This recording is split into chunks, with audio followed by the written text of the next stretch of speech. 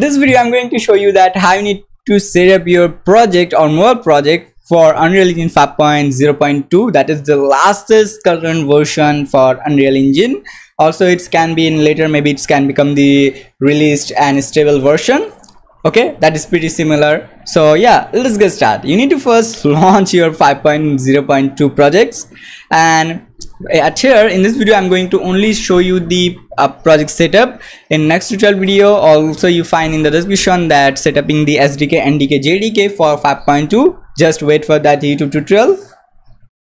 Okay, now just simply go to games folder, and at here you find there's a lot of template available. There's lots of question. You always ask me that, bro, we can't find the tons of project at here. What you need to do? You don't need to worry, or which project we need to choose. You don't need to worry about the project selection, because the project is all the templates and projects are basically same.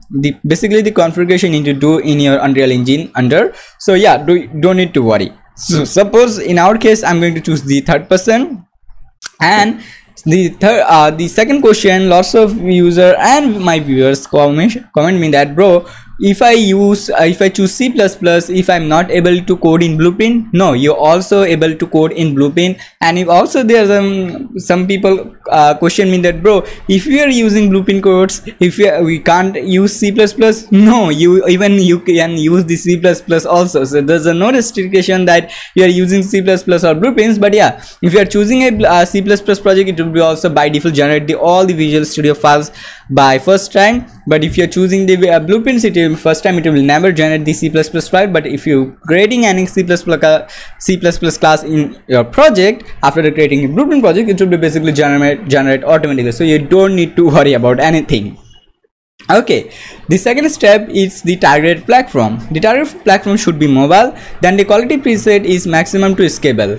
The maximize give you the highest resolution, highest quality, and you can see the sharpness in your game. But because if it's a mobile game, I always recommend do not set to maximum quality, always set to scalable, so it will also give you some performance more. The second thing, let's give our project name at UE5.2. okay, you can write 5.2, so I'm just writing that 5.2 or 52, and simply create a project. If you're doing first time, it can be compiled schedule lots of, so keep it in mind and just be patient. Okay, we have this project right now, as you can see, and now we need to do some couple of things in our project settings. The first thing, you need to go to project settings and go to all settings and search here that shadow. At the shadow you find by default that shadow mapping method. Select this thing to shadow map. Why we not using the virtual shadow mapping? Because the virtual shadow mapping give you the high resolution and high quality shadow map, which I don't recommend for the mobile game, or your mobile can be lag and you will be find less performance in a mobile game. So I guess if you want to create an optimized game, you not should use the virtual shadow mapping beta. You need to use the traditional shadow mapping. Okay, the second thing, the Nanite and Lumen is not available for the Android and VR. Okay, that actual VR, I know that lots of YouTubers show you that, bro, just look, we are using, or you can say that, bro, we watch lots of YouTubers show us that we can use the Nanite with the VR or other stuff. Look guys, they are not running that particular game in their actual VR. They are plugging with their PC or Steam VR. Okay, they didn't show you that creating an APK, and they didn't run that in their Quest VR actual, that in their VR headset. Okay, they always show you with the plugs, that you will be also see that there's a most of YouTubers, I also see that they always plug with their link cable, and they just show you that, okay, just look, it's working in the VR editor. Okay, that is not an actual 100% VR game I call. Okay, this is kind of like a simulation. Even I can run my all this thing, because the PC give you all the GPU supports, like the RTX, you can use Lumen, yeah, at there you can use, but in actual VR it doesn't support. Okay, so the second thing, you need to search that NaN, and you find the Nanite and disable that. Okay, because Android doesn't support Nanite yet. Okay, maybe in the future version our Android and Unreal Engine give you the supports for the Nanite, so it can be great, but for now Unreal Engine doesn't support the Nanite. Okay, Once we disable the nanites, the third step is we need to go to our platform, select to Windows, select here that ESTC1 supports and the SMC5 support too, and select here that default RHI to default and the compiler version to 2020-22. The second thing, you need to go to edit, then preferences, and search here that all settings, search here that multi MULTI. Here you find also, or even you can search what is called maybe lights. Yeah, if you search lights, here you find that the light builds, you find the enable multi-trace light map encoding. Why you need to enable that? Because it's basically boost up your light bake performance, and it's also basically, you know, it's basically boost your light bake time. That's why I recommend it's basically enable the multi-threads for in your processor to Unreal Engine can compile more fast. That is basically the thing. Okay, once you do this everything, the last thing you need to do in your project settings, that you need to scroll to up. Now at the platform, you need to just select that all platform, just disable that unnecessary platforms. Okay, for example, I don't need iOS or Linux, Macs or tvOS. We can leave the Windows and Android. Now you have a question, bro, if we have multiple maps, how we can include that in our projects? That okay, we can, how we can say our Unreal Engine, okay, you need to also install, or we need this map too. Suppose I have one more level like this, that LV1, and how can I can say my Unreal Engine, okay, we need this map too, because if you go to maps and modes, we can only include one map set here.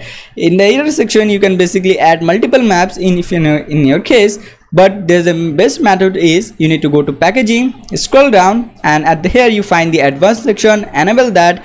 I can scroll it, and here you find that list map to include the package build. Just click on here, you can add how much you want, just simply this press on or click on these three dots and then choose whatever maps you want to add more. Okay, so in this way you also basically including all the necessary maps. Okay, even you can add your light map bake data. Once you have this thing, last what you need to do, just give a restart of your project, because it's going to be compile some shader for your, as you can see in my case it's also compiling shader. So once the compiling shader will be done, let me show you.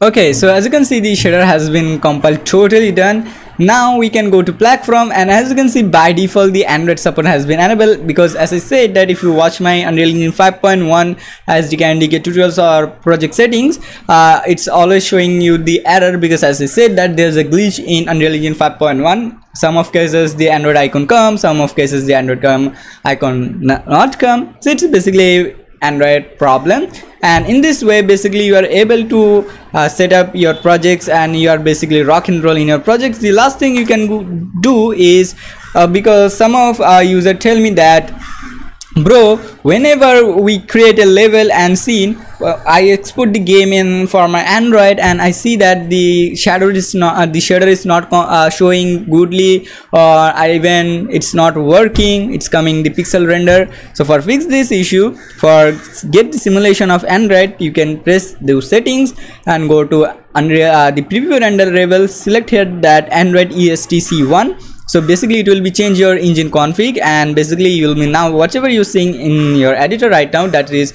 you'll be see pretty much similar in your Android too. Okay, in this way also can find out that which material is not working, or in which material is basically overwrite, or actual shadow what's coming or not, or it's probably coming or not. Okay, so in this way you can basically able to select or set up your mobile projects in Unreal Engine last is 5.2. I hope you understand. See you in next tutorial video, and in next tutorial video we'll learn that how you can basically set up the SDK and DK JDK for the Unreal Engine 5.2. So yeah, keep it and straight.